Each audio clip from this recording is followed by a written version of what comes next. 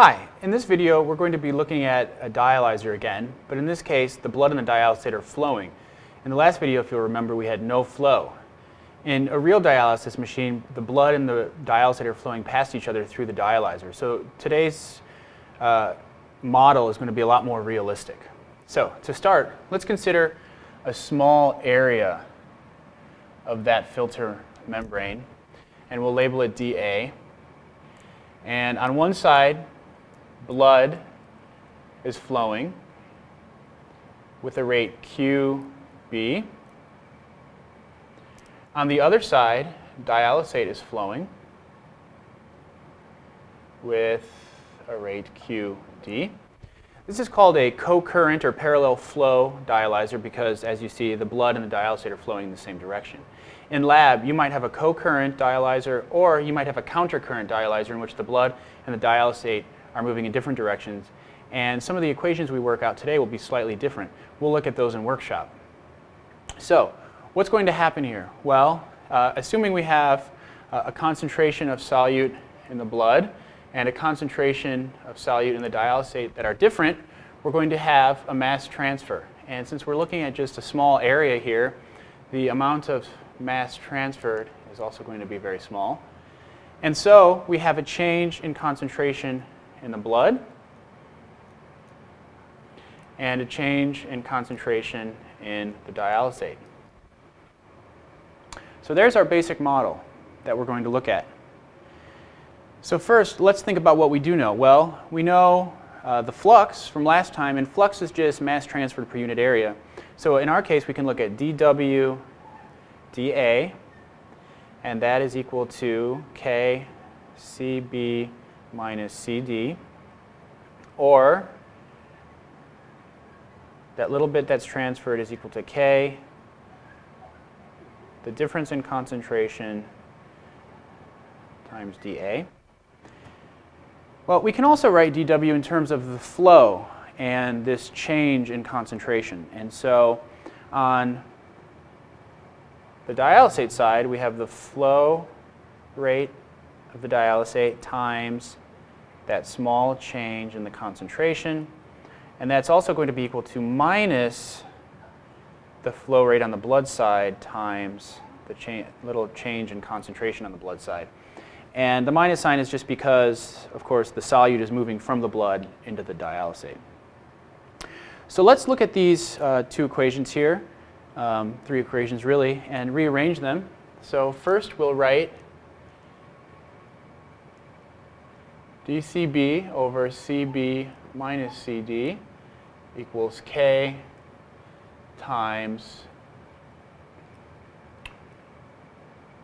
over QB times dA. Oh, and I forgot a minus sign.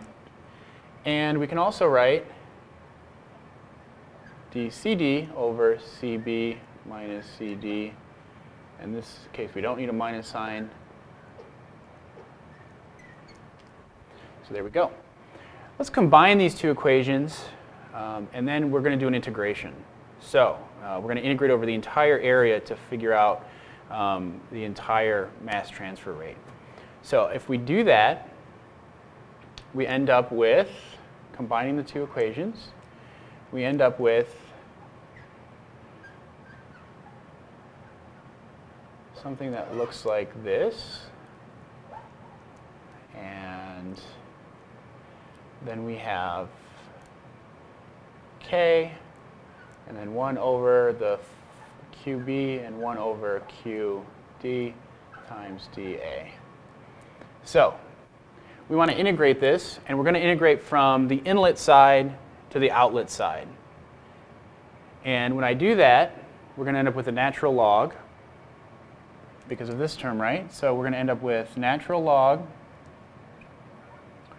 of the difference in concentration at the outlet over the difference in concentration at the inlet. And that's Ka 1 over the flow rate in blood plus 1 over the flow rate in dialysate. So you can look at this equation and think about the things that you'll need to measure in lab in order to measure the filter coefficient for the solute that you're studying, either urea or salt. We can look at this equation and do a little bit more manipulation in order to get an equation for the total mass transferred. In order to do that, we're going to use the fact that the total mass transfer, for example, in the blood, is equal to the flow rate in blood times the change in concentration, or the change in the dialysate, right?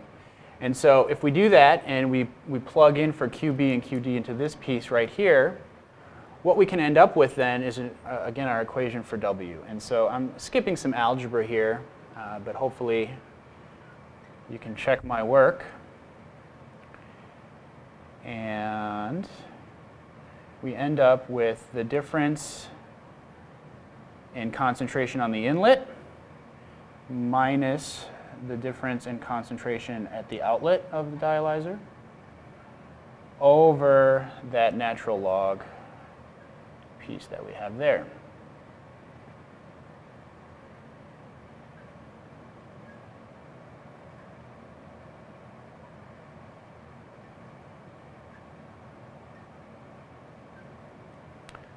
So now, assuming we can measure all of these concentrations, we can figure out the total mass transferred in the dialyzer.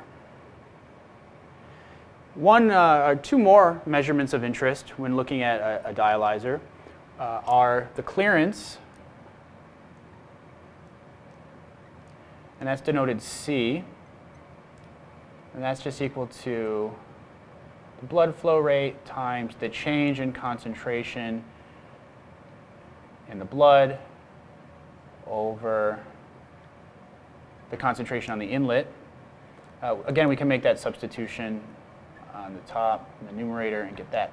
So this is the amount of blood that is totally cleared of solute in a given time.